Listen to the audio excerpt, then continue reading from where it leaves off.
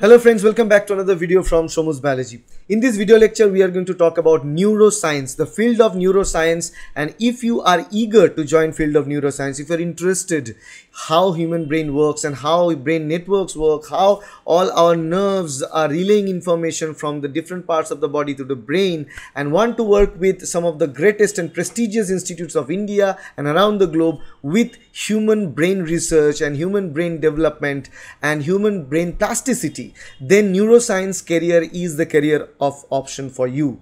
And if you opt for neuroscience career option in India, then what are your options, what you should do, what you should not do? That's what we will discuss in this particular video. Alright, so the career of neuroscience sounds really interesting and intriguing, and the students coming in from right after +2, they always get excited of how nervous system works and how neurons interact with themselves, how the cognitive pattern and behavior of individuals are regulated by the nerve cells, and everything related to the brain and brain's function.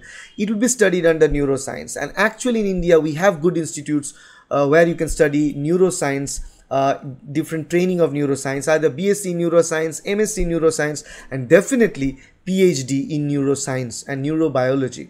So if you want to study neuroscience, there are two different routes. The route is from right after your +2. Now after +2 you can take either PCB or PCM, doesn't matter. After PCB you can go with the typical approach of graduation or BSc in neuroscience, MSc in neuroscience, and then you can go with the PhD and postdoctoral research in neuroscience field, or you can directly go for job opportunities after that.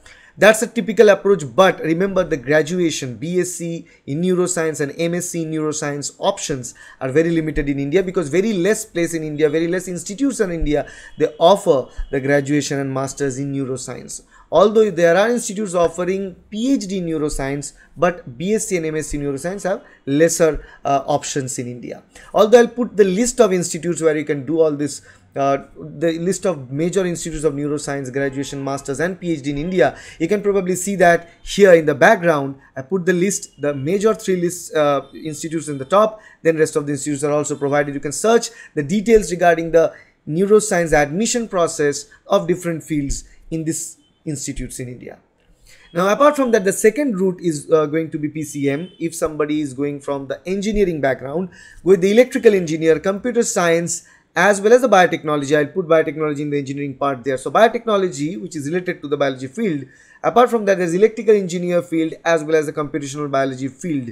From these fields also a person can come and can pursue their career in neuroscience. In fact, there are specific interdisciplinary region of neuroscience, particular branches of neuroscience that they require electrical engineers, they require computational, the software engineers, and to work with the biology field experts to develop something new, because neuroscience is an interdisciplinary science, interdisciplinary subject. So if you want to pursue your career in neuroscience background, I'll request you to make yourself comfortable to deal with people from other backgrounds, people from technical backgrounds, people from computational biology background, people from different disciplines, from physics, from chemistry, from mathematics, from engineering and computer background, so that because this whole idea of how brain works and how the brain processes works, and right now is also combined with artificial intelligence and also the computational biology, which is also known as the neuroinformatics and also neurolinguistics, which are something really intriguing and interesting to understand. Okay, so that's why you should be very open about this subject. So if you want to get into neuroscience background, you must be really open to learn new things, new skills, and should not fear mathematics, should not fear chemistry, because if you fear chemistry and mathematics, then I'll tell that you should avoid this field, because you need to be involved with some of these things really very close, and you need to learn them and understand them. So keep yourself, your mind open regarding this idea. Now we are going to see some major neuroscience institutes in India, the list of some important major institutes. And what are they? The very first one is the CNS, Center for Neurosciences by Indian Institute of Science, IISc Bangalore. The second one is National Brain Research Center, NBRC, Haryana, Manesar, Haryana. And basically this NBRC, they conduct their own exam, and if you want to know more about the NBRC entrance examination, I already have a different video for that in my channel, you can check it out. Then we have NIMHANS, Bangalore. Then we have Indian Academy of Neuroscience, IAN, Lucknow.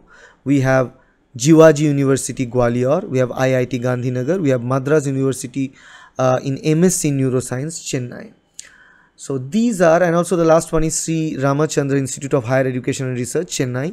So these are the places. You can see the institutes are in Bangalore, in Haryana, in Lucknow, Gwalior, Gandhinagar, Chennai. All these places are filled with all these institutes. They are important institutes, and some of the 4 that are listed in the top are some more important institutes where the active research in neuroscience is going on. You can check them out for their different kinds of degrees that they offer, and you can join into any of this degree based on your requirement. Now, what are the job profiles that are available right after your neuroscience background? Once you graduate and postgraduate in neuroscience, what kind of job offerings are there for you? Or even you are a PhD in neuroscience, what kind of job offerings for you? It's behavioral and cognitive neuroscientist study, which studies functional such as the perception, learning and memory. It can be clinical neuroscientist. It can be developmental neurologist, it can be a neuroanatomist, it can be neurobiologist, it can be neurochemist, it can be neuropathologist, neuropharmacologist, neurophysiologist, neuropsychologist, okay, and neurosurgeon. Obviously, neurosurgeon and neuropsychologist, those are required from the medical field, okay. So medical field is something from directly MBBS, MD, and for those degrees they are required. But as I told you earlier, that the neuroscience is a background where a person can go from a medical field as well as from a non-medical field. If you are from PCB background or PCM background, you can try it out. What are the branches of neuroscience that we know which are dealing with the issues with neuroscience? And different branches goes like affective neuroscience, it can be behavioral neuroscience, clinical neuroscience, cognitive neuroscience, computational neuroscience, cultural neuroscience, developmental neuroscience, neuroimaging, neuroinformatics, neurolinguistics, neurophysiology. And there are some more as well. So these are the branches of neuroscience that are going on, the sub branches. So in India also, in different institutes, you will see that the research is going on from different type of sub branches of neurosciences. So depending upon your field of study, if you're coming from a technical field or engineering field, you will be dealing with the computational neuroscience or cognitive neuroscience. If you're from medical field, you'll be dealing with clinical neuroscience, behavioral neuroscience, neuroimaging. And if you know MRI, CT, those imaging, then you go neuroimaging.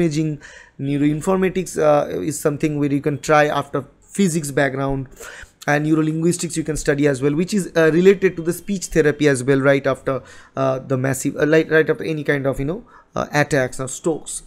Okay, so that's the list of the different branches of neuroscience that are available, and you can appear in and try your career too. Now, what is the practical scope of neurosciences in India? See, neuroscience in India is a subject, something that is demanding, obviously, but again the field that demands for neuroscience is actively the hospitals and the people with neurodegenerative disorders, neurodegenerative diseases like Alzheimer's disease, Parkinson's disease.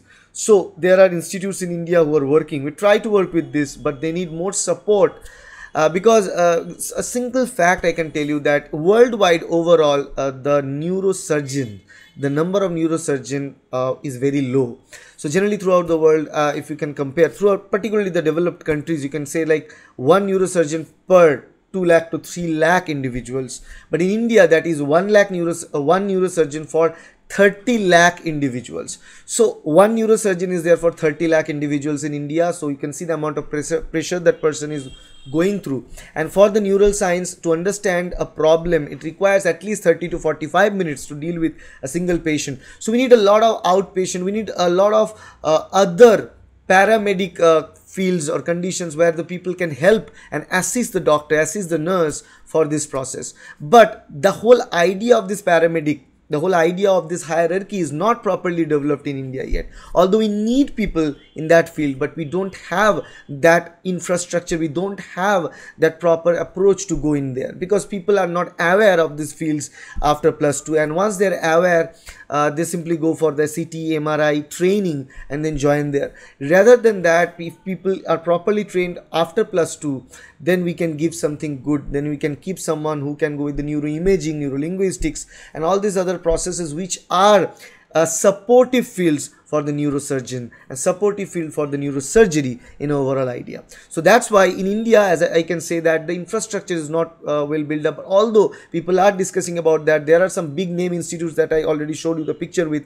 They are working side by side with the different funding agencies to develop this infrastructure. So maybe in future times will be developed very well, but right now, even after neuroscience study, after graduation and master, you might find it not that easy to get a job, but you can still get it if you practice, if you follow a contact, and if you follow what you need to do after your graduation and masters of neuroscience. You will do PhD, you can go with the PhD scheme and be a lecturer. That's one opportunity. Second is that after doing PhD, you can continue research work in India or abroad as a postdoctoral research fellow, and then you can also join in the hospitals and the private centers, and also the Alzheimer's treatment centers, the different places where they institutionalize the Alzheimer's patients and Parkinson's patients, where you can also join and in the supportive care of that. So these things are possibilities which are increasing day by day.